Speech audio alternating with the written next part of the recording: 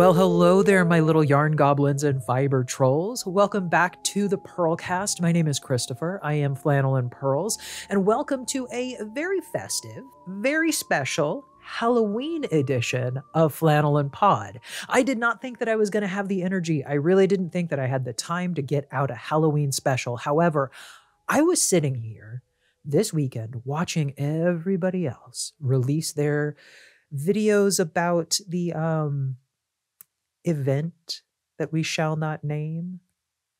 And you know what? I wasn't there. I wasn't a part of it. I am not going to pile on. I have absolutely no interest in stirring the pot, but it did get me thinking. It was like, you know what this community needs more of, especially this time of year? Craft-based horror stories. I wish that I had one.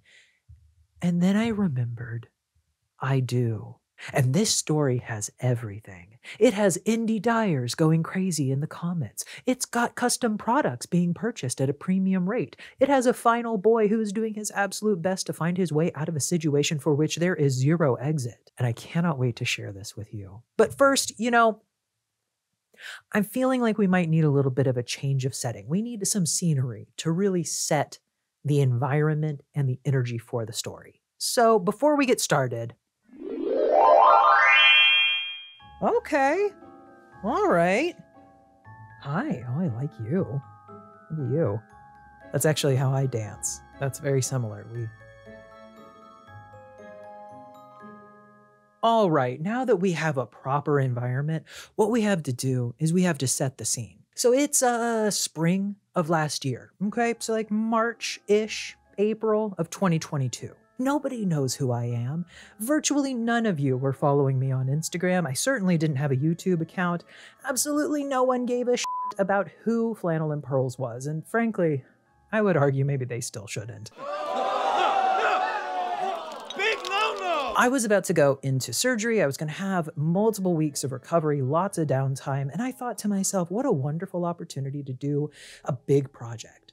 I had just finished my Dusselin sweater. I had just finished my Into the Wild sweater. And I thought, yes, let's do another sweater. And so what I settled on was I was going to make the single malt sweater, which I feel like everybody knows this sweater, but in the event that you don't, this is what it looks like. I love this sweater. I will make this sweater someday. It's a great garment, but I didn't have the yarn for it. That's really what it came down to. Is I was like, all right, so before the surgery happens, let's go ahead and let's get all the materials that we need. Let's gather everything up. Let's make sure that we're ready for this project to get off the ground. So I was doing some shopping and I decided, I had it in my mind, I've only ever seen this done with speckles and with tonals. I've never seen anyone do it with a variegation, and I think that would be really interesting. There was a particular dyer who is on Instagram whose name is... You know what? No, redacted. No, I'm cutting that out. I'm not in the business of starting drama. We're going to go ahead. We're just going to refer to them as the dyer. The dead?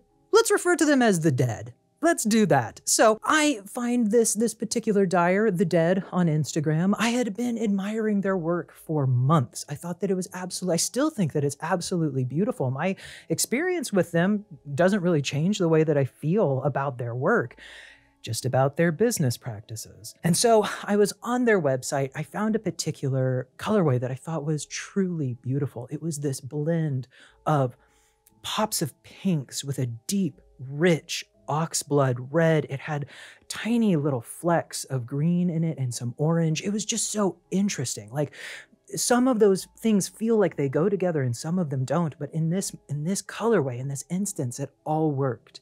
And I thought, what an interesting shade to make that single malt out of. I reached out to them and I said, listen, I'd love to make a sweater out of this colorway. However, I noticed that you've only got 4 hanks of it on your website.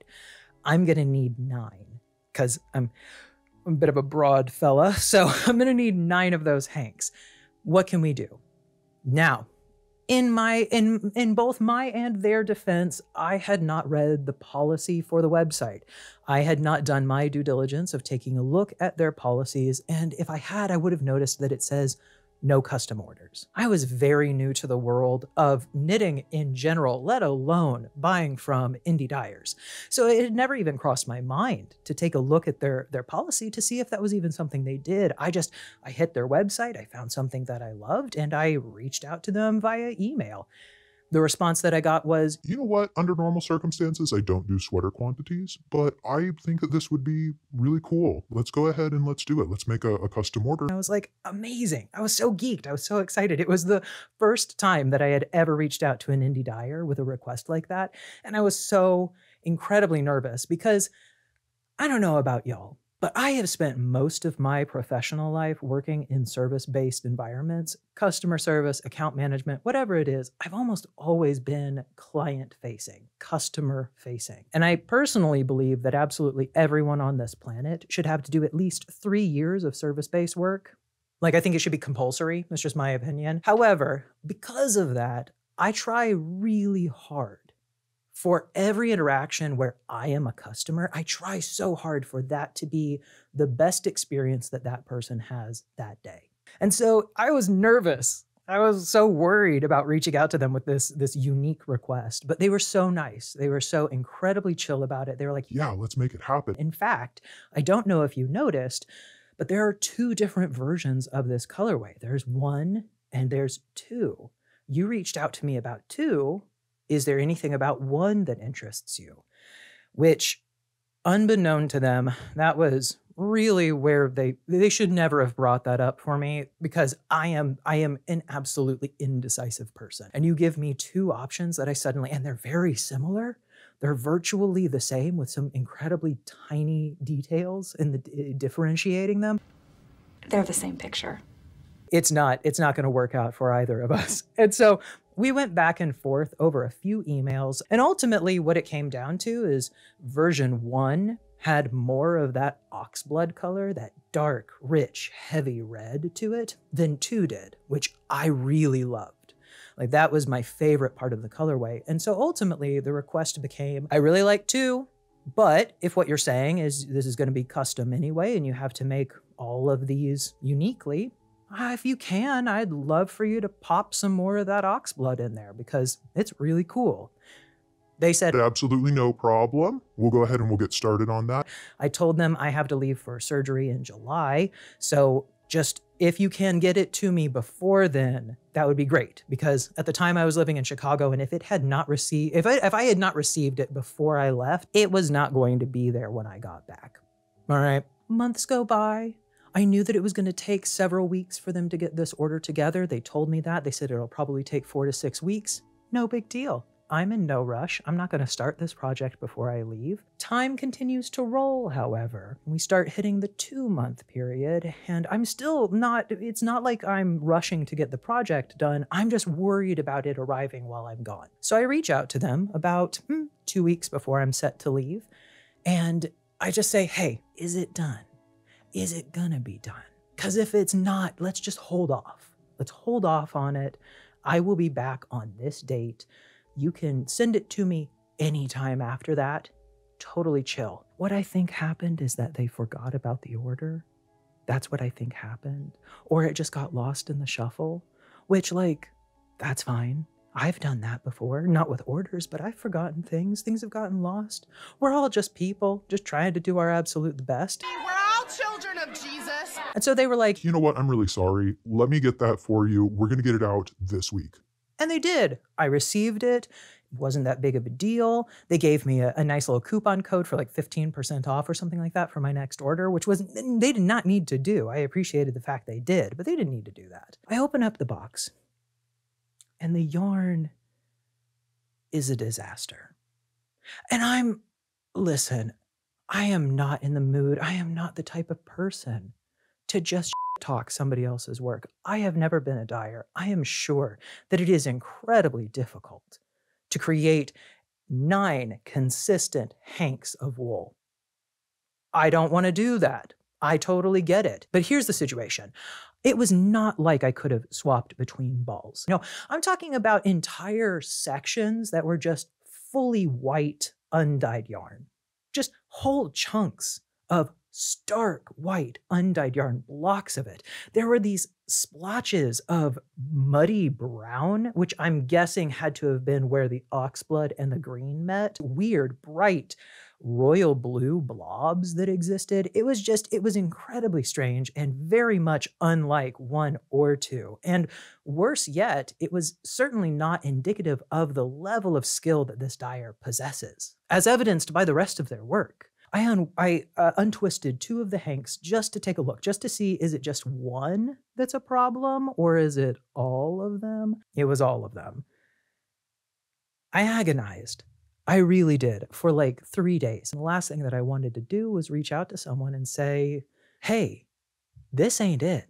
So what I do is I send them an email saying, listen, this is the situation. I just got the yarn. I've unwrapped it. I've taken a look at it. And I can't use this. And you know what? To their credit, incredibly apologetic, super nice. Said, you know what? I don't normally do sweater quantities and this is why. Like their exact words were, I decided to push myself in terms of my skill set, try something new, and it didn't work out. Please send it back to me. I'll refund you. It's really not that big a deal. I'm really sorry. I felt the exact same way. It wasn't that big of a deal. Let me send it back. No big deal. Shipped it right back out the next day. They had it the next week. Everything was chill. They gave me a refund. Everything was fine. Until cut to a month later and they've got a sale going on. It's free shipping for orders over $100. And I remember in the back of my head, oh yeah, I've got that refund. I could absolutely do with some beautiful yarn. Let's make it happen. So I hop on the site, I fill up a cart, which was absolutely larger than the amount that I was originally refunded. It was a hefty order. But it was at that moment that I realized that instead of refunding my card or giving me a gift card for the original order amount, what she had done was refund the amount of it into a coupon code. And this is where the problems arise, is that I wasn't able to use both my refund and the coupon code for the deal. Now, it was late at night. I wasn't going to reach out to them. There was a particular colorway that was in my cart that only had one hank left. And I was like, you know what? I'm not going to run the risk of missing out on this. I'll just go ahead. I'll place the order. I'll reach out to her and say, hey, for some reason, I wasn't able to use the coupon code for your sale. What can we do? Next day, I just sent her an email that was like, hey, so glad to be back in your shop. I tried to use your sale code, but unfortunately, I wasn't able to do that with my refund. Is there anything that you can do for me? Her response was disproportionate to the request. I think that's the nicest way I can put it. Her response to me was as if this was the 96th time that I had reached out to her, and that each time I reached out, I was asking for more and more things, being more and more demanding, and that perhaps she had already asked me to stop multiple times, and yet I still kept showing up on her doorstep. What do you want? Hey, I was just wondering if you would honor your coupon code. I don't understand why she's so upset, and furthermore, I'm blaming myself, thinking, did I do something to upset her? Did I make her mad in some way? Because I truly just want to be the best customer that someone has to work with anytime I'm in this situation. So I explained that, say, hey, I'm not trying to take advantage of you in any capacity. I'm very sorry. This is just the situation. That's it. Is there anything that we can do? This is the response that I received from her. And there's absolutely no way for me to be able to relay this to you without doing a dramatic reading. It's really the only option because it is truly that unhinged. You ready for this? I really hope you get the mental help you need, Christopher. Coming in hot. The spiciest of armpits, like truly like unhinged. That is the first line of the email. It actually only gets worse from here. That's the beginning. I really hope you get the mental help you need, Christopher. I see that you're very confused about who's posting what. You know what? Actually, I apologize. This does require it requires a little bit of extra information. The previous email to this, she had accused me of saying that it was in unsellable condition, that she couldn't repost it. She had lost material, that I had been a bad customer, and that, now she was just out the wool. But the weird thing was that I had seen my order on her website. I knew that it was out there, and I knew that it was out there because I had taken pictures of the wool that I received. And so I sent an email back saying, actually, no, you aren't losing any money on this unless it is unable to be sold because it's on your website. I screenshot it and included a picture of the wool that I received that I took side by side. And I'm telling you here, they were the same yarn. I promise you, I'm not in the business of gaslighting people. I'm not. But Gaslight Gina is. So here we go. Please find yourself a different business to scam. Again, it seems like you're not understanding a no. I asked that you immediately stop contacting me, yet that obviously did not sink in.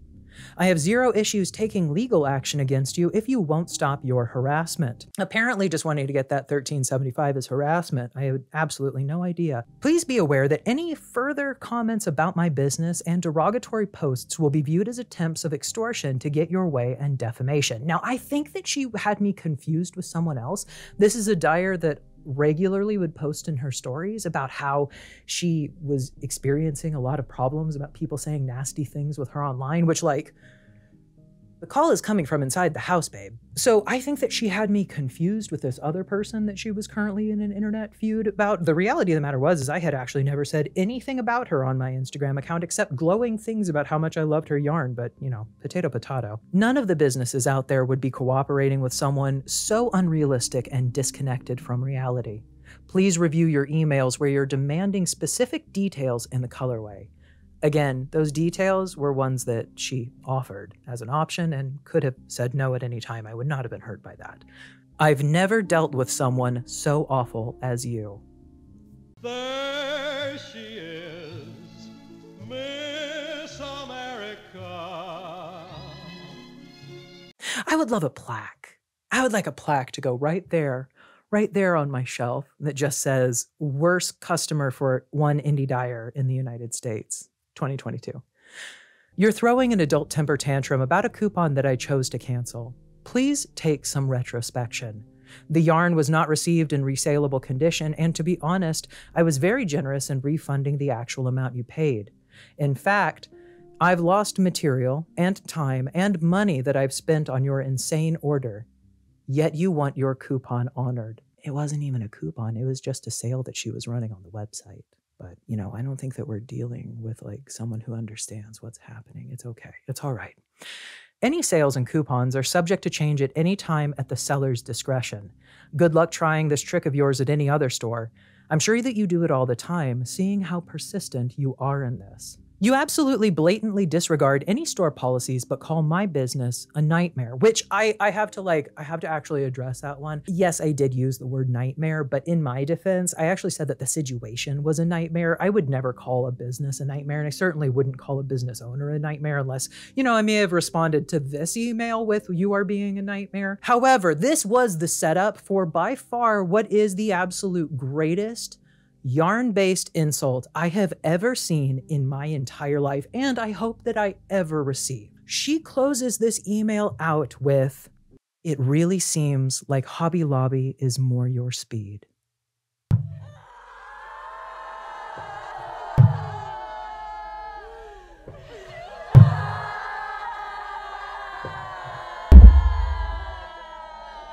Hobby Lobby? I'll never get over that. Hobby Lobby. She said that Hobby Lobby would be more my speed. You know what? If I didn't have any hair, all of it would be ripped out by that read.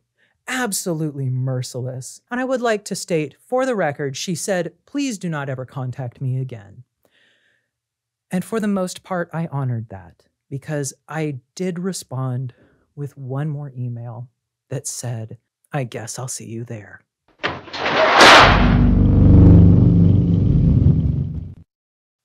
Hey everybody, thank you so much for tuning in this Halloween. I hope that you had as much fun watching this video as I did making it. If you have a moment, I'd love it if you could like and subscribe. It really does help new creators like myself grow their audience. An absolutely monstrous thanks to the support of my Patreon subscribers this month. Y'all are the best little yarn goblins and fiber trolls a fella could ask for. If you would like to receive access to ad-free versions of my videos, curated playlists, behind-the-scenes footage, and more, click through the link in the caption below. As always, you can reach me on Instagram, TikTok, Substack, and Patreon by searching Flannel and Pearls. This is Christopher, your local neighborhood knitting friend, and I'll see you next time.